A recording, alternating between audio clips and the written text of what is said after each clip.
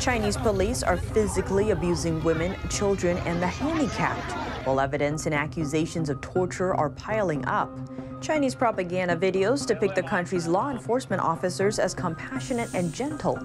Yet when the press cameras stop rolling, their actions often take a harsh turn. In this week's special report, we cover some of the many examples of Chinese police negligence for human rights and how that neglect has led to beatings, torture, and even death.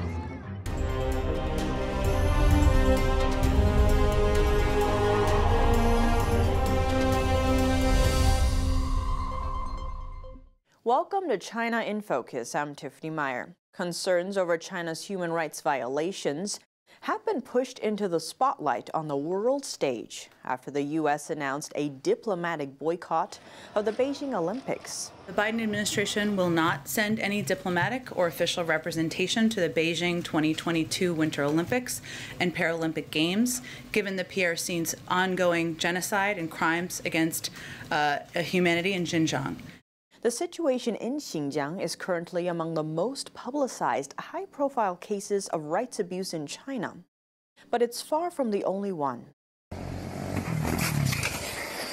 Many more injustices inside the communist country have been brought to light, but often don't get as much media coverage.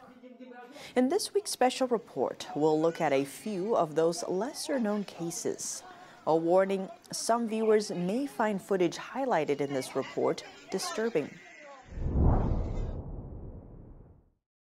Many of the abuse tactics we'll cover are rarely seen elsewhere in the world, but in communist China, they are commonplace. And one of those abuses is torture by Chinese police. In fact, the practice is employed so frequently that the Chinese state had to announce countermeasures and reforms to curb Chinese police officers' use of torture.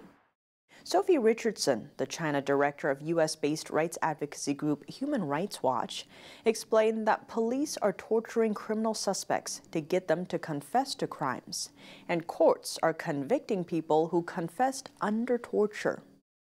According to Human Rights Watch, some of their methods include being forced to spend days shackled to what are called tiger chairs or tiger benches. Former detainees told the rights group that police strap suspects to these metal chairs for hours or days, while depriving them of sleep and food. Suspects are left unable to move until the legs and lower bodies are swollen. In some cases, authorities subject people to the tiger chair for seemingly petty reasons. In this clip, we see a Chinese citizen strapped to the device during a police interrogation. By the looks of it, it's reasonable to assume that the immobilized man must have committed a serious crime. But that's not the case. The man was detained for writing comments on Chinese social media. From the officer's conversation with him, we learned that the man had posted derogatory remarks about Chinese police online after one of them confiscated another citizen's motorcycle. As the interrogation goes on, the man eventually concedes and admits wrongdoing, agreeing it was incorrect for him to criticize Chinese police. This is just one method of forcing confessions. Others go far beyond strapping a person to a chair. According to reports, Chinese police have employed the use of electric batons to shock a person's sensitive areas as a means of torture. To watch today's full special report, click the link in the description down below. We are working with Epoch TV, and all special reports are published there in full length. Now we turn to today's latest news. The White House says a new bill will soon get President Biden's signature. The measure seeks to ban all imported goods from the Xinjiang region in China, where 1 million Uyghurs have been forced to work in labor camps. We have been clear that we share Congress's view that action must be taken to hold the PRC accountable for its human rights abuses and to address forced labor in Xinjiang. We've already taken action on the global stage in that regard, leading an effort that G7, putting in place financial sanctions and global Magnitsky visa restrictions, and I think that's evidence of our commitment to this. The bill is called the Uyghur Forced Labor Prevention Act. Congress approved it with near unanimous support. The House passed it last week, following Senate approval over the summer. only a single lawmaker across both chambers voted against it. In line with a bipartisan agreement, lawmakers will have to vote on an updated version of the bill before it arrives at the president's desk. The White House gave input on the changes, but didn't comment on the details. Congressman Jim McGovern says it will be moved through both chambers and sent to Biden as quickly as possible. Beijing seized the Uyghur ethnic group's homeland in 1950. Since then, the Chinese Communist Party has monitored and jailed Uyghurs, using them for forced labor. U.S. officials have described what's happening there as genocide. A staggering figure has come out of Tibet. Almost 80% of Tibetan children aged 6 to 18 have been placed in state-run boarding schools. There, they are cut off from their families, language, and traditions. That's according to analysis of official data from U.S.-based NGO, the Tibet Action Institute. The organization's December report says the Chinese Communist regime has established a vast colonial boarding school system in Tibet, which separates children as young as 4 years old from their parents. The report quoted one parent in eastern Tibet as saying authorities converted the village schools to nursery schools in 2020 and at the same time prohibited children from studying in their villages. These children aren't even allowed to return home for holidays. And according to a teacher from eastern Tibet, teachers must speak and teach all courses in Mandarin only. That's including nursery rhymes and bedtime stories for younger students. When these children go to primary school at the age of 7, hardly any of them can speak Tibetan. While another account details something even more sinister. A female boarding student says she witnessed cases of sexual abuse and violence inside her school. She recounted that men from outside the school, as well as some male teachers, would enter the girls' dormitories. She went on to explain that beatings were so severe and frequent that students were in a state of constant fear. The Chinese Communist regime has worked to eliminate local Tibetan schools for a decade. They've arrested Tibetan school leaders, language teachers, and intellectuals, seemingly to wipe out the Tibetan tradition. A European country is pulling its diplomats from China. Lithuania's diplomatic delegation to China left the country on Wednesday amid tensions over Taiwan. Worth noting, the nation is a member of the European Union. The EU's executive branch, the European Commission, responded to the move. We are following the situation and we are in close contact with the Lithuanian authorities. All Lithuanian diplomatic staff and their families left Beijing on the 15th of December in the morning. Tensions began to sour between Beijing and Lithuania last month when Taiwan opened a representative office in Lithuania's capital.